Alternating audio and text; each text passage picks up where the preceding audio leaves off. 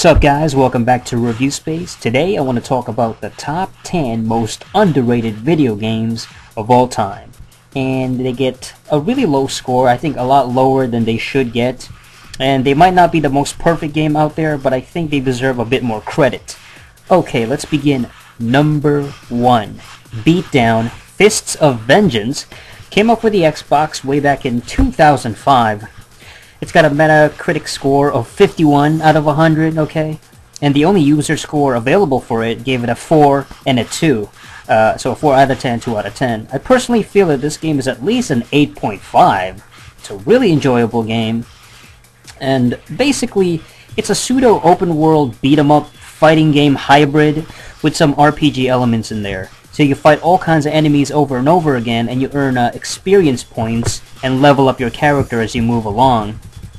Now, what drags this game down, and the reason it's basically given its score, is that the entire game is set at nighttime, okay? It's just horrible looking. The environments look very dark and very drabby, very uninteresting look and aesthetic to the game. Also, there's a lot of loading times, so every time that you enter inside a different area or a section of the game, there you go, loading. What I liked about this game, though, and why I think it's underrated, is that the phenomenal addictive gameplay, and there's a lot of replay value as well. The fighting mechanics have a lot of variety, it's very accessible, the controls are easy to pick up, but you get a lot of moves to perform against the enemies, and I also love the fact that you can just walk up to random opponents and enemies on the street, challenge them to a fight, and as you're beating them up or pummeling them, you get the option to either recruit them to your party, so you can force them to be a part of your crew, shake them down for some money, so you can rob and steal money from them. You can interrogate them for information, or you can basically just stab them to death in the beatdown mode. I also like the whole consequences aspect of it, because when you perform actions in the game, you do get consequences. Something happens that's sort of like a result of what you did. So if you stab somebody to death, for example, basically the cops start to come after you. Your wanted level goes up to 100%, and then so now every turn, everywhere you go, the cops are going to be looking for you to beat you up and fight you. And fortunately, there's a lot of customization options in the game which allow you to change your hairstyle, your clothing, accessories, even like get plastic surgery, get tattoos. So you change up your appearance so that the wanted level goes down and the police will recognize you much less, so they don't attack you nearly as much. And I also like, even if you fight somebody, you know, like an enemy over and over again, and you keep losing to that particular enemy, you're gonna eventually get this post-traumatic stress disorder kind of thing where your character is now mentally affected. So even enemies on the street will refuse to fight you because they think you're just too weak and you're too scared. So in order to cure yourself of this post-traumatic stress disorder, you gotta beat that enemy that you kept losing to in the first place. Just little touches like that. Little touches like the slow motion effect. So when you're beating up an opponent, he goes down, but it's like this slow motion kind of thing, and once you hit that final move, it's very satisfying. Overall, this game is an excellent beat 'em up that's ultimately affected because of its terrible graphics and environments. Otherwise, it plays really well, and I wish maybe they made a remake or an updated version of it with better environments. Alright, number 2. Secret Service. Came out on the PS2 way back in 2008. IGN gave this a 25 out of 100. Okay, and the user score is 0.8. I think people wouldn't even care about this if this wasn't made by the same people who put out Call of Duty. Alright, it's by Activision, and I believe it was developed by, was it Infinity Ward or Treyarch? I don't know, but regardless, what really drags it down is that the terrible and outdated graphics, the environments look really bland, and you're also facing the same enemies over and over again. It's very repetitive. The problem too is that it feels very low budget. The presentation is just, it's like they spent maybe $1,000 on the graphics. Why I like it, though, is that it's got pretty good gameplay, and the shooting mechanics is... it works well. I mean, it's very responsive, the controls are on point, it has a Call of Duty-esque style to it, but also the touches of BioShock make it kind of fun, because there's like puzzle elements in there, when you're disarming the bombs, for example. The weapons, there's a variety of weapons you can choose, and they all work fine. I mean, it feels like you're playing a modern warfare type of game. And I honestly think Secret Service is relatively underrated, and I think it deserves a bit higher than, you know, a freaking 25 out of 100. I give this a solid 7, maybe 7.5. Number 3, Bionic Commando for the PS3, came out in 2009. Okay, and I mean, I understand it also came out for 360, but these are going to be very console specific, because these are the versions I played. So if I say PS3 2009, it's the system that I played it on. The Metacritic score gave it a 71, you know, the users gave it a bit higher with 75. I think that this game is at least an 8, if not an 8.5. I mean, what drags it down, though, is that the bionic arm itself can be somewhat difficult to control, and you need to be very precise and perfect with the accuracy. And also, I feel like the original fans of the Bionic Commando games, the 2D ones, just did not give this game a chance, and they just didn't like the character design. Why I liked it, though, it's got very good action type of gameplay with these platforming powers, and the whole swinging mechanics and the grappling mechanics is really well done. And the rather third-person shooter elements. So you can actually pick up a weapon and shoot enemies down. The bionic arm weapon can be very fun to use if you know how to do it. The good environments really help the game as well. You know, the buildings and the skyscrapers, the cities look really good. And you get this great sense of scope and gravity when you're swinging around these areas and being able to just explore these environments. Number 4, Star Wars Episode 3 Revenge of the Sith. This one came out for the PS2 way back in 2005, and it's got a Metascore of 60 and a user score of 7.1. This game is a solid 8, if not an 8.5. I mean, I really enjoy this. What really drags it down, though, is it's a very short game, maybe 5 hours at best. I mean, I don't know, maybe even less. They also change a lot of scenes from the actual movie, which just makes it feel kind of inaccurate. The reason I like it so much is that it's got a great variety of environments, the stages and the segments, the graphics look great, the lightsaber control is very satisfying to use, and it actually feels like you're wielding a lightsaber for real. Like, it's kind of complex.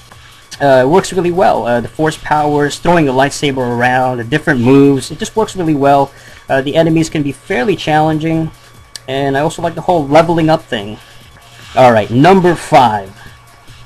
Crash Nitro Kart for the Xbox, the original Xbox, came out in 2003. It's got a Metascore of 70, which isn't bad, but it's not, I think it should be higher. This game is at least an 8.5. What drags it down is it's basically seen as nothing but a Mario Kart clone, okay? It's like a generic ripoff of the Nintendo exclusive Mario Kart games. Why I liked it is that it's got excellent stage designs, good graphics, a variety of stages. They actually look good, okay? The gameplay and the controls are on point, very solid and accessible. The music is really nice, and overall it's just a well-presented game. I think this is one of the best kart racing games of all time, and I personally like it way better than Mario Kart Double Dash, which came out in the early 2000s. Number 6, Killer Instinct for the Game Boy. That's right, came out in 95. GameSpot gave it like 6.7. I remember back in the 90s, Nintendo Power even gave it like a 7 at best, you know. I feel this game is incredibly good. It should be like an 8, 8.5. What really drags it down is it's basically a downgraded version of the actual arcade game from the mid-90s. Some of the characters are missing, various moves and animations have been taken away. The graphics are kind of dated even back in the 90s. The reason I like it so much is that the gameplay is excellent, probably the best fighting game on the Game Boy. Many of the combos have been retained, the faithful controls, special moves, the music is outstanding. The characters play really close to the original version, and overall it's a really good adaptation on a really far inferior system like the Game Boy. Number 7. Tetris Worlds. Came out for the Game Boy Advance in 2001. It's got a Metacritic score of 65, which I feel is incredibly low. What really drags it down, it's Tetris. Why I like it so much, it's fucking Tetris. It's the same exact game from like 25 years ago, but it still owns. I mean, this game has a lot of replay value. It's never ending, and it just requires a lot of skill, and basically you just have to be good at it. If you ever got into Tetris in the first place, this is where to freaking go. And as far as the graphics, it's nothing outstanding, but it looks okay. Number 8. Splatterhouse. Came up for the 360 in 2010. I mean, you know, PS3, all that stuff too, but got a better score of 62. What drags this game down is that it's kind of redundant.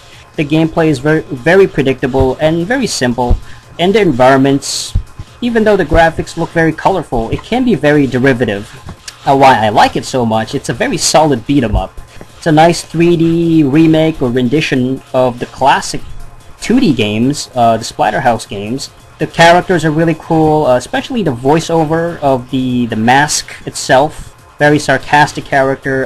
The game is really bloody, and it's got a lot of these horror themes and elements. I just like that mindless fun, you know, very accessible, and I like the finishing moves and the kill animations and stuff like that.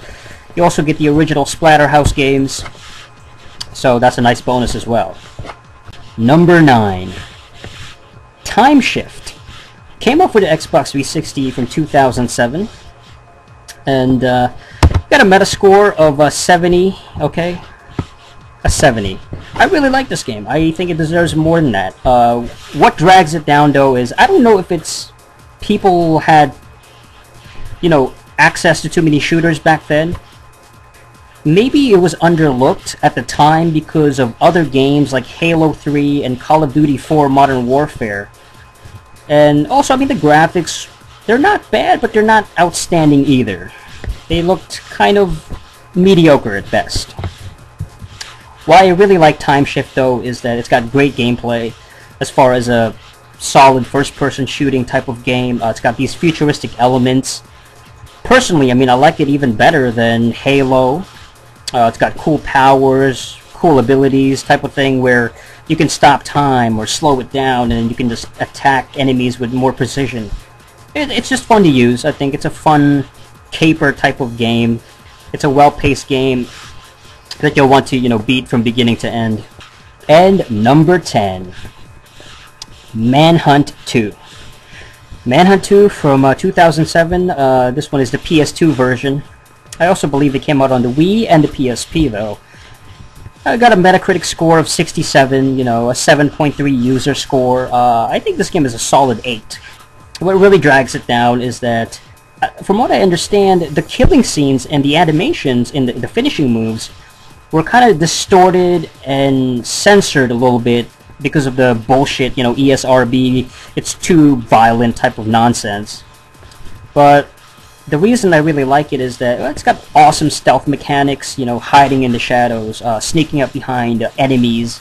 You know, the gameplay is really tense. The stages that require you to play it a little bit more smart and more calculating than just rushing in there and just shooting everybody, because that doesn't work. You're going to get destroyed. It's got these survival horror aspects and elements to it, and it just has a compelling backstory. I like the character. Fairly stylistic, and it's a very dark and violent game. Alright, so that's it. That's my top 10 underrated video games list. Let me know what you think, if you felt were underrated games that were basically not given enough credit and should be given a little bit more credit.